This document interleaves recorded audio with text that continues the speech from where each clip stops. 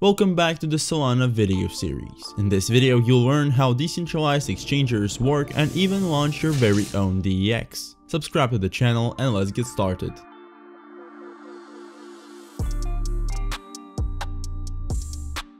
In the last video, you got to know the Solana network, learn how to use wallets and create your tokens. We will need these skills today. You can find a link to the previous video in the description. On centralized exchanges, liquidity, that is the ability to quickly sell cryptocurrency at a market price, is provided by makers. People who create pending orders that are sent to the order book and waiting for their execution if the asset reaches a certain price. Such orders are executed by takers, people who want to instantly sell or buy an asset.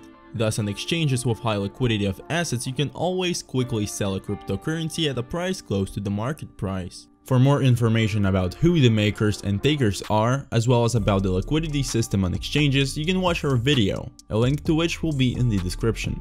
If everything is quite simple with centralized exchanges, how is trading organized on a decentralized network? Where does liquidity come from? In the DeFi sector of a Solana network, there are decentralized exchanges that operate on the principle of an order book, for example, Serum. But today we will talk about another implementation of decentralized exchanges of the AMM system, Automated Market Maker.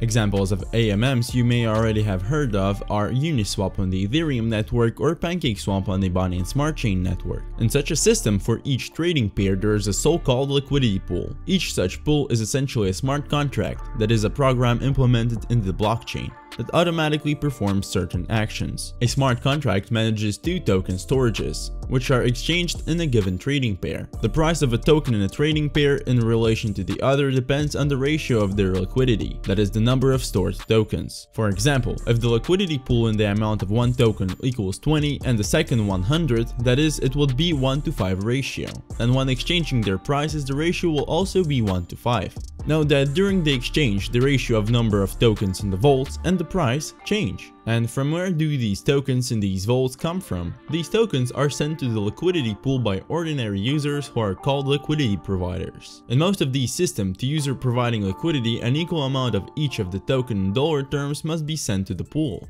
This means that if a user wants to send $1,000 to the liquidity pool, he will need to send $500 in one token and $500 in another. In return for the provided liquidity, users receive so-called LP tokens, which act as a kind of receipt with which the user can return their tokens from the liquidity pool. For the provided liquidity, users are rewarded with commissions from each exchange in their trading pair.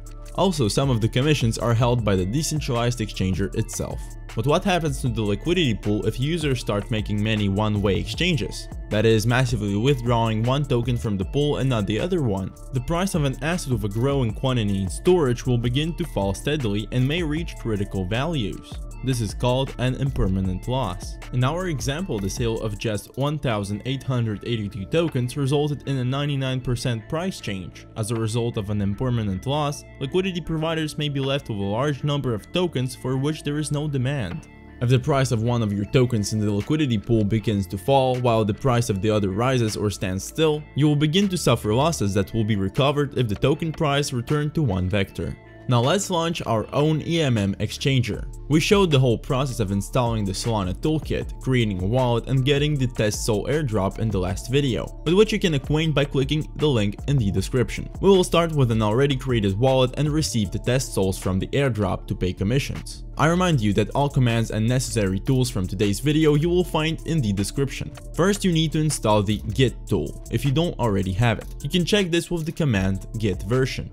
If instead of git version you see an error in the output, you need to install git by downloading the git installer for Windows or macOS from the link in the description. In the case of Linux, git will most likely be already installed. However, if you find out that it's not the case, install it using the command you now see on the screen. Then use the link in the description to install node.js for your system. After installing node.js, restart your command line or terminal and go to the folder that we created in the last video. Copy it into the the GitHub repository, the link to which you will find in the description, using the command git clone. Then go to the folder with the copied repository. Here we need to set variables to get commissions for exchanges in our decentralized exchanger.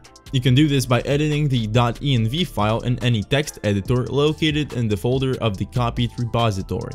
You will need to add your address in 2 lines to receive commissions. After that, enter 2 set commands in the terminal specifying your address again. After setting the variables, enter 3 commands to complete the installation of all third-party components. All that remains is to bring up the local server by entering the 2 short commands. Great, the exchanger will be launched on your local server. To access it, go to the displayed link from your browser. On there, you will see your self-made decentralized exchanger and the Solana blockchain. You can change the network in the settings, but we'll continue to work with the Solana main network. To interact with the exchanger, connect your wallet. By default, you will need to use the Solid wallet, opened in the tab of the same browser and working the same network with the exchanger. You can find the link to the wallet in the description. To demonstrate how the exchanger works, we created and minted 2 tokens in advance in the Solana main network. We explained how to do this in detail in the previous video. Switching the console wallet of the Solana main network can be done using the command solana config set. In a decentralized exchanger you launch, you can perform all actions similar to real exchangers. For example, you can create a liquidity pool, including a pool of your own tokens. After that, make real exchanges and observe the mechanisms of AMM in practice. In the next series, we'll analyze the mechanism of work of credit system on the Solana blockchain